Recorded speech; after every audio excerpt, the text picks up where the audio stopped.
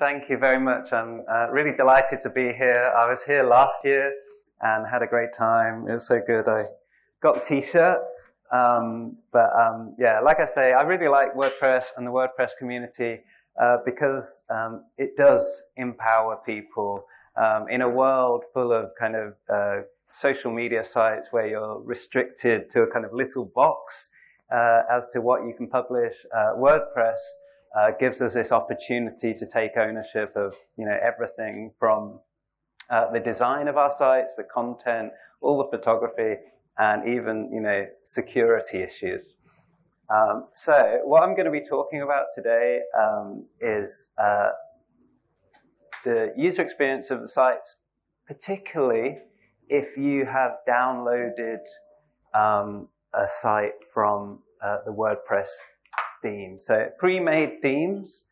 So I don't know if you've seen this screen. This is when you go on WordPress.com and you have a huge variety of different designs that you can choose from. Am I getting a bit of feedback? Now, the thing is, right, like none of us live in California and the content we have doesn't look like any of this. It more often looks like this. And so the trouble is, right, like we have to adapt things to how our sites work. We have to make decisions. We have to design things. And so this is where user experience design comes in.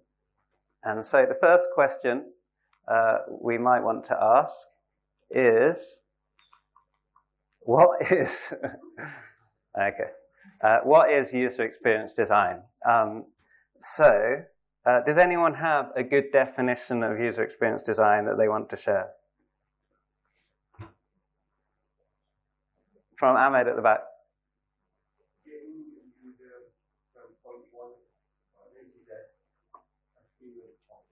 Okay, and anyone else? That's good. That's good. In an accessible way. In an accessible way. Does everyone put your hand up if you don't know what user experience design is, or you've never heard of user experience design? So one person there. You may have seen this photo, and I like this photo. It's problematic in some ways, but what I like about it is that it illustrates the breakdown between the designer's intent and the actual user's experience. Like the designer had a good idea of how this was going to work, and the consumer, the user, just walked straight over it. What is problematic about this photo is it doesn't show true usage. So we don't know how many people are walking across the mud. We don't know what it's like when it's rainy and people don't want to get mud on their shoes. And importantly, we don't know about accessibility requirements. So the muddy path is not going to be good for people that maybe can't get up the curb for whatever reason. This is a diagram from Jesse James Garrett in his book, The Elements of User Experience. And this came out in about 2003 and really helped promote the idea of user experience design amongst the web design community. And the way it's presented is as a design process. So previously, people would just design a site, do some HTML, put their content up, and be done with it. Whereas in here, people started thinking about navigation design, information architecture, content strategy, and user needs and project objectives. This is Don Norman, and he was the first person to have user experience designer in his job title in the 80s at Apple. And he wrote this book, The Design of Everyday Things, about usability problems. And his definition of user experience design is that user experience encompasses all aspects of the end user's interaction with the company, its services, and its products. So this is a very broad definition of user experience, going way beyond just usability and things like that. So I think it's more interesting to ask, why is UX? Like, why do we have it? Why do we need to think about UX?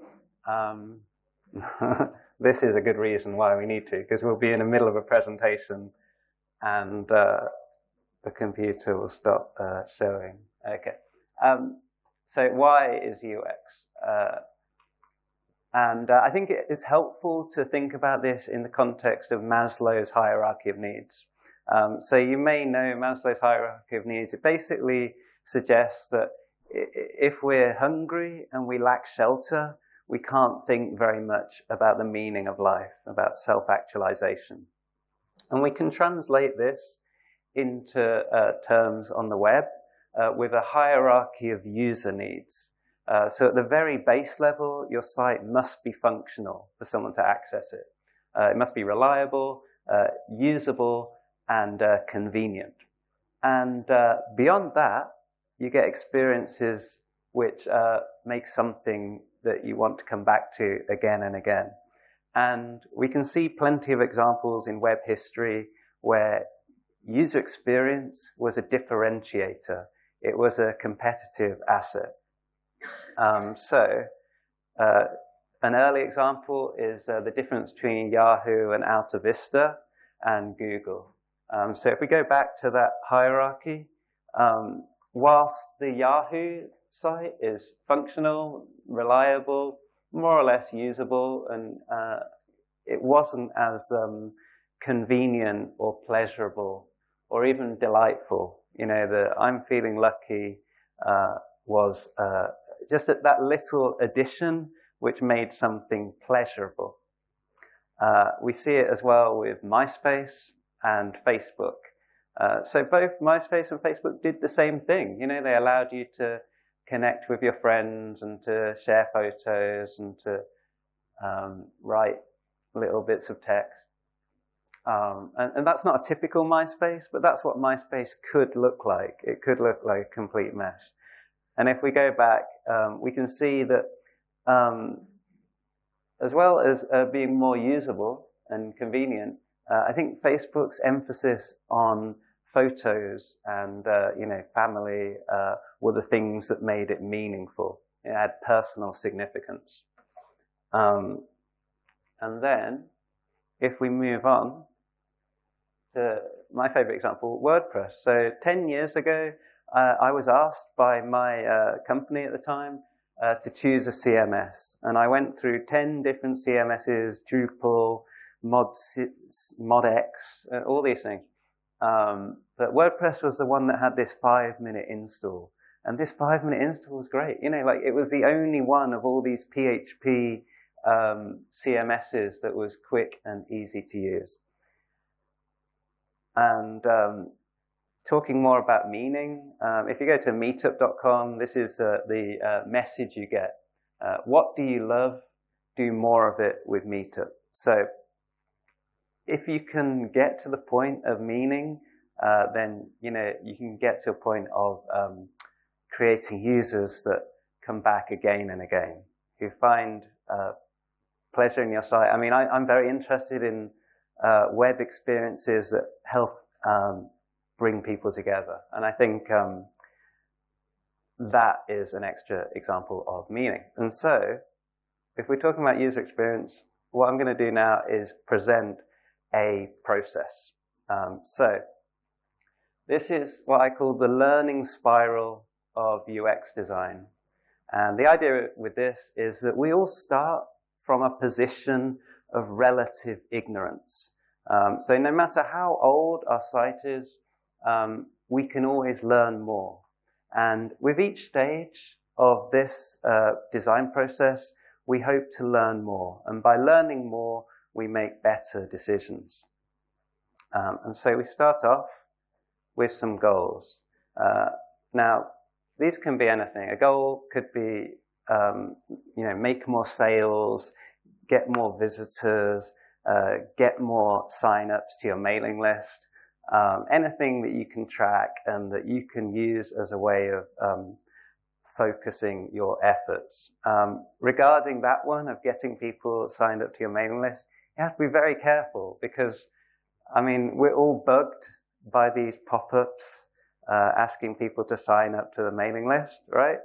But probably on the data end, it works, you know, because people do just type in email just to get rid of it. But how many people here have just closed down a site because they've been so annoyed by it? So virtually everyone in here is the most annoying thing ever. But when you're just looking at digits, you know, maybe you think, oh yeah, we've got an extra 100 people on the mailing list. 100 possibly very gullible people that are prepared to endure this. I mean, I don't know if you see the back end of this, often you get people swearing in these lists. But yeah, you also need to track your bounce rate.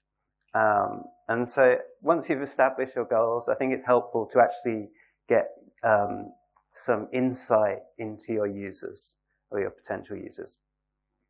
You can do this through online tools. So this is a demographics section of Google Analytics. This is not terribly helpful, but you know, it does give you a little bit of insight in the type of people that are looking at your site. This one I really like. If you go to YouGov profiles, you can type in any area of interest and they will use their data to give you your kind of correlations of what people who are interested in those things are like. So what we have here, hopefully, is people who enjoy yoga tend to be female, they tend to be young, they tend to be fairly well off and pretty left-wing. I mean, I don't know, I think like this yoga is like a communist, so... and it also tells us what kind of things they enjoy in terms of entertainment.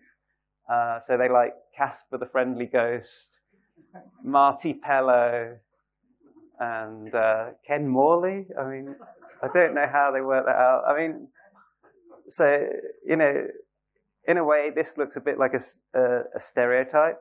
I think it's based on about like a sample size. So it's only a sample size of 123. Maybe not take it too seriously. But maybe you'll find some insight in there of something that, yeah, you know, like maybe, yeah, this will be something that you can use in a future marketing campaign or something like that. You can also do ethnographic research. So a friend of mine set up this Instagram account called Receipts from Tesco. And what she does is she goes to the self-service tills at her local kind of Tesco local, and she just takes receipts and posts them on Instagram as a way of like getting an insight into what people are actually like.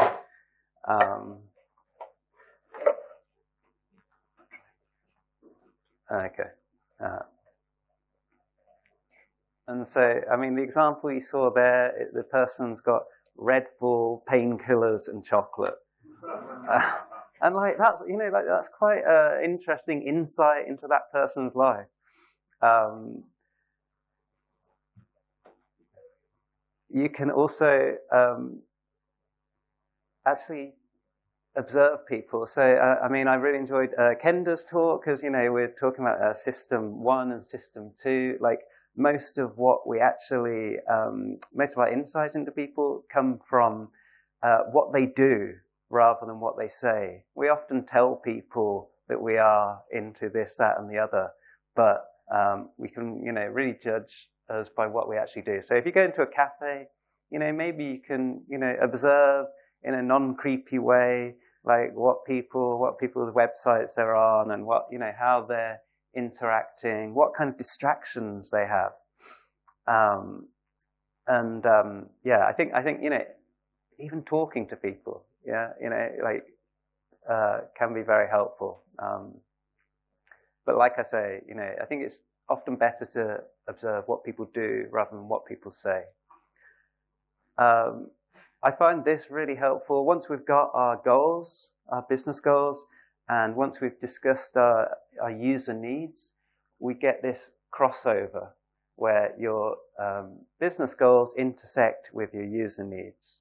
And so the idea is that, one of your business goals might be to sell something, but that's not necessarily a user need, but maybe the user needs really informative content about, WordPress or whatever, and through them accessing the thing they need, getting into your site through Google, you can kind of push them on to, hiring you to help out. And so, we just go back through this learning spiral, get our goals, do our research, and the next stage, usually, is to build a prototype. So the idea is that we want to test our idea, our thesis, as soon as possible. And there's plenty of kind of applications that will help you do this. This is something called Balsamiq, which allows you to create a mock-up that it's all done in kind of Comic Sans. And the idea with this is that you're not distracted by the design, and you can just focus purely on the actions. So you might present a typical user with something like this, and then say to them, can you tell me how to edit this page, or something like that, and see how they got on without being distracted by the design. There's also Axure, which is a bit more high, less lo-fi. Adobe Experience Design, InVision. And the idea is that at each stage, you don't need to worry about the back end. You can just build something very quickly, test it. You can click through this and get some insights into how people use it. But as a WordCamp, I would recommend just using a WordPress. You can go on WordPress.com, set up your content, put a few images, set up your pages, and in 2 hours, you've got a site that is clickable, workable, readable, and all importantly, testable. So again, there's tools that will allow you to do testing if you haven't got lots of human beings near you. Usability Hub have a whole suite of things like they do this 5-second test where they flash up your site for 5 seconds and then ask the user, what is this site about? What is the message of this site? And the idea is that you're tapping into that system one thinking. They also have a kind of comparison test. So this is one I did for City of Glasgow College when they designed their site. And the new site had a 70% test rate. This is not kind of, it's not amazing data. It's not going to change the world, but it is often helpful when you're dealing with a client or helping to inform your decisions, to help make different tests and different prototypes. This is user testing, which alongside what users do, they allow you to send a site to actual users all around the world and to get them to use it, speaking out loud, doing the tasks that you set them. And what they'll send you back is a video. And at the end of that video, they'll do a website usability test. And it's really, really insightful to get that information, to see what people actually do. Jacob Nielsen, he kind of worked out that you only need about 5 users to uncover 80% of your usability problems. So you don't need to test it with thousands of people, but you can get very good insights with just a few people. My wife recently finished a yoga teacher training course. And at the end of that course, they did a little marketing segment, and they asked people to create their own site. And so what she did, she went straight onto WordPress.com, went through that big list of themes, and she chose this one, Karuna, which apparently is Sanskrit for compassion.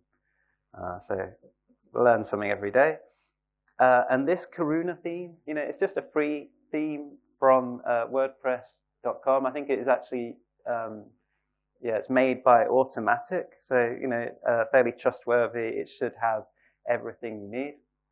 It's got a little kind of lotus flower logo and a photo of someone doing yoga. But as we saw earlier, just because you start with a theme that looks good here, once you've got your content and your photos, it often looks very different. And, one size doesn't fit all. So this is what she came up with. So, it didn't take her very long, but this is what she came up with. And what I did is that I got someone to test this website. I asked them the task to find out how much a yoga class was.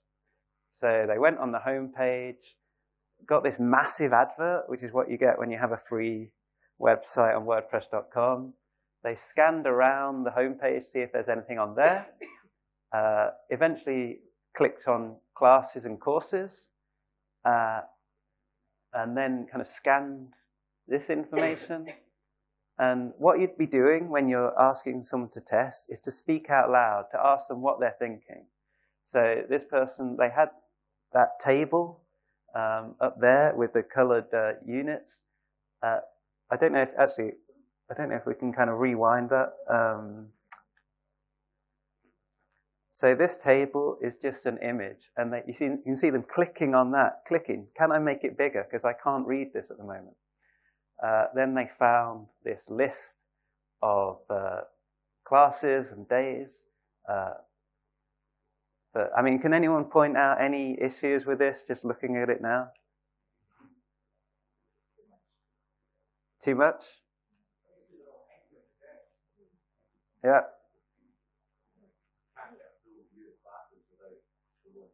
Yeah, lots of scrolling.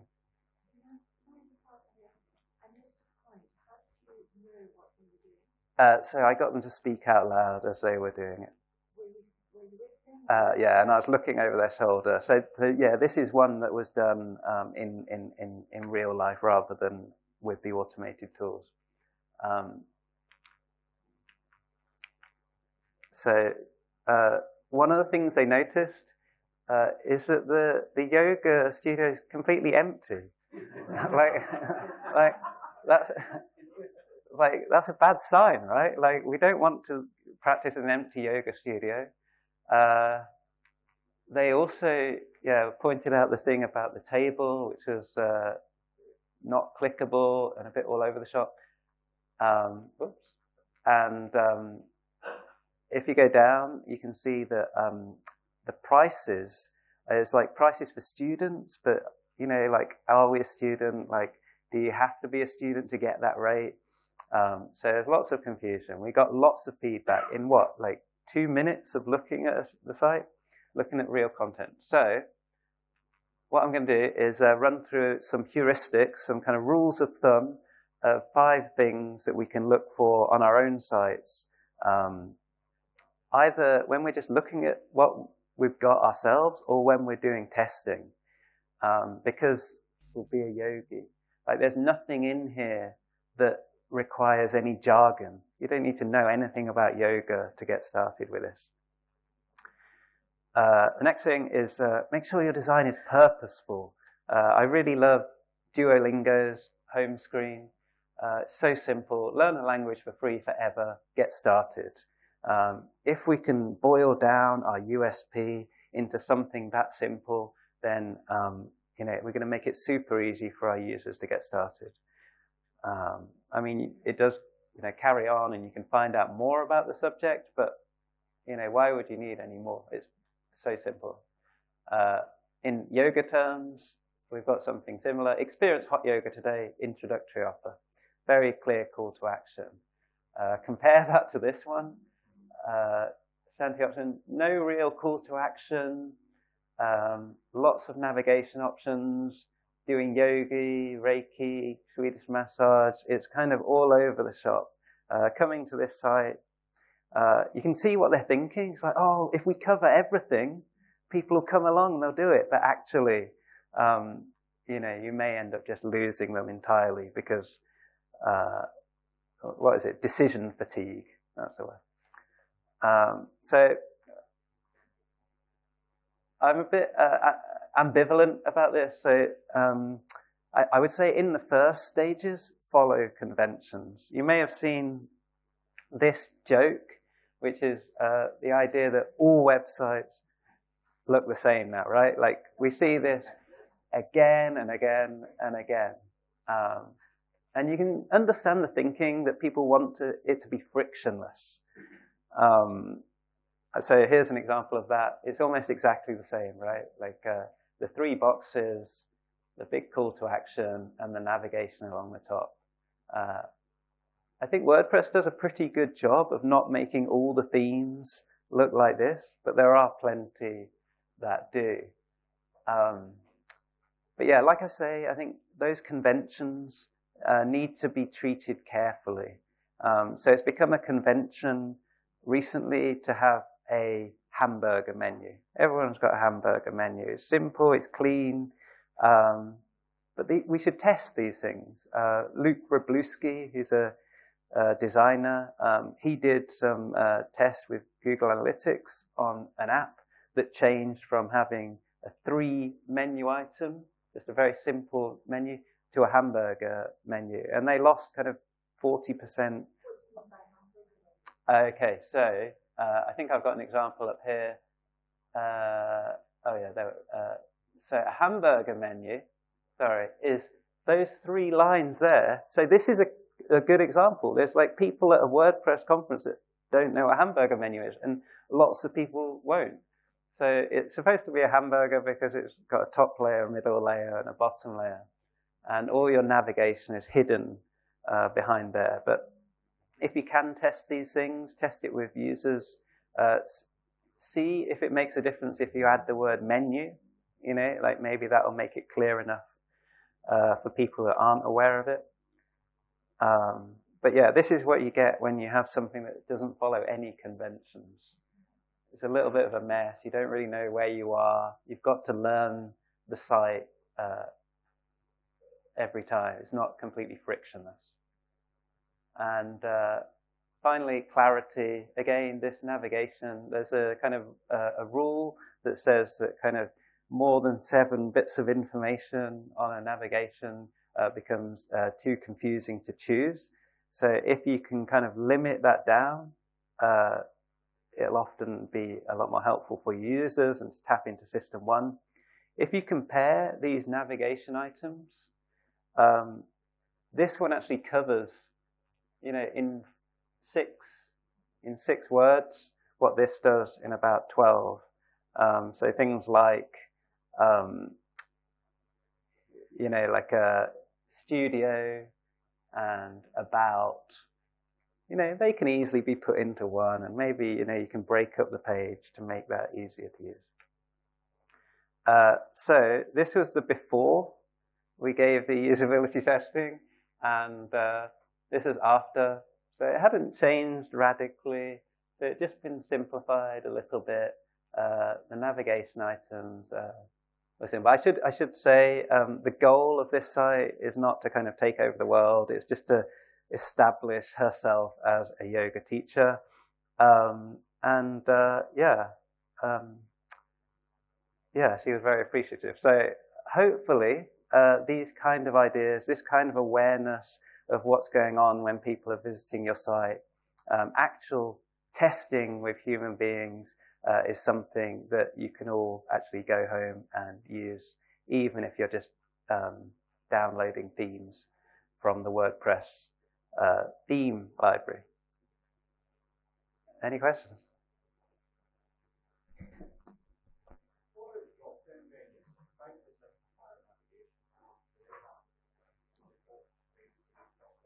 What have you got in your menu then? What's the... When clients say, I need to put 10, 15 pages on my website, and you try to convince them to boil down to actually they say, no, I want 15 pages. I think you've got more problems than the drop-down. Yeah, it's like that relationship with a client where you've got to I mean, you can use data, like do an A/B testing maybe, and see which one leads to more conversions or clicks or something like that. That's one way around it. But yeah, usability testing.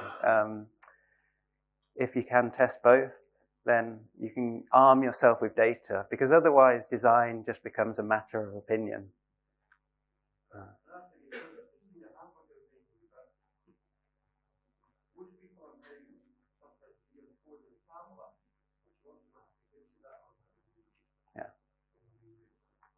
Yeah, I mean, yeah, absolutely. I mean, I think over 50% of visits on, at least all the websites I make are, visits from a mobile phone.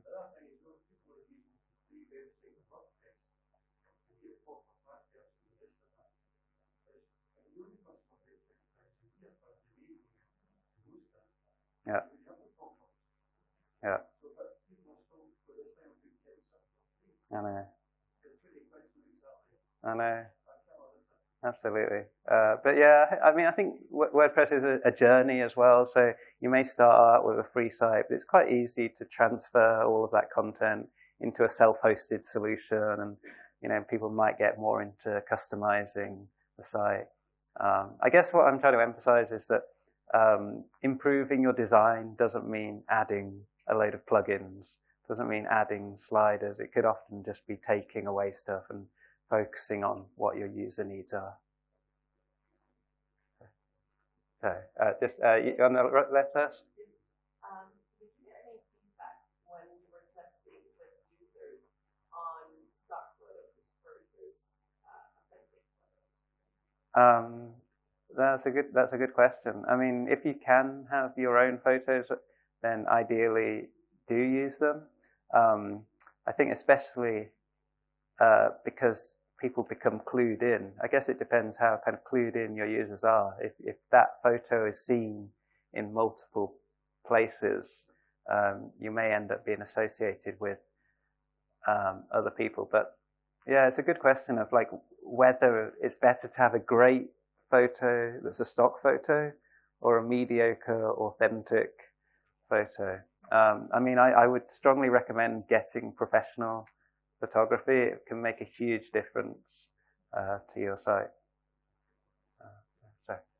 My question is about, is there any easy way of testing when you're actually creating a site that's for people to interact and maybe take an online course together or something? That's not as easy to go through as a single user testing the site, because you need the collaboration or interaction to really say how it feels. Or do you have any tips on how? Do you have an example of that? Like how? But if you want to set up an online learning site, for example, and where people have to work together, and now you set it all up, and you want to know, does this actually work? But obviously, if you send one user, like you said, in to go through and you watch them, they're not going to get the experience they will ultimately have, because there isn't the other group there to interact with. Yeah. So, I mean, I guess you get some bits, in terms of people getting to the interaction part, but you can't make them experience that unless you send a couple of dummy people on at the same time. And so, do you have any experience with that, or tips on how to test that before going live and charging people? Yeah, I think if you could get a room together of everyone in the same room, so they're all working at the same time. I think especially there's lots of community groups in Scotland. So I've done some testing on a website in Renfrewshire, which is providing advice to people, and we just got everyone on around a table, all using the sites independently, but just it's a very comfortable situation for people to speak out loud and to talk to each other whilst they were testing. And I think, yeah. My question's related to that. It's really important for me to have a live site, an MVP with a certain amount. I've been saying to the community, I want you to help shape this. Do you have a guideline for how many people? Like, should I cap it at 50 and say, this is going to be a 2-month test, go for it, it's free at this moment. You'll get a special special introductory offer when it goes live, but are there any guidelines for, the thing about the 5 people yield 80% of the problems was pretty interesting, but in order to have value on this platform, there has to be a certain amount of consumers, a certain amount of professionals, because it's supply and demand, community marketplace, that kind of thing. Yeah, I mean, I think if you could get that number of people using something that they're not already using, like if the